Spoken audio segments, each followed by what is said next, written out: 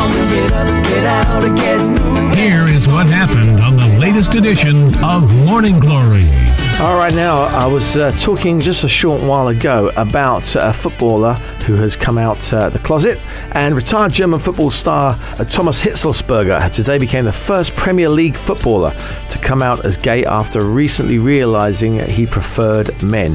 The 31-year-old German international midfielder, who ended his playing career in September due to persistent injuries, said he came out in a bid to break the taboo of homosexuality in sport. In what is a landmark moment for football, he told Germany's Die Zeit newspaper that now was a good time for him to reveal his sexuality. The retired footballer said he has only realised in the past few years he'd prefer to live together with another man, saying the issue was otherwise taboo inside the dressing room.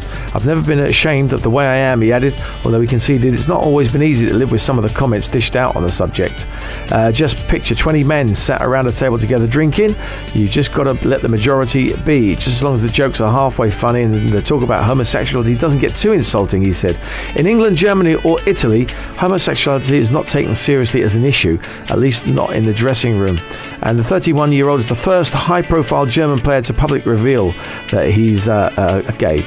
Justin Fashanu was the first professional footballer in Britain to come out in 1990 before he took his own life 8 years later, aged 37.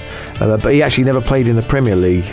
Hitzlsperger played 52 times for Germany between 2004 and 2010 and spent his club career at Aston Villa, VfB Stuttgart, Lazio, West Ham United, VfL Wolfsburg and Everton.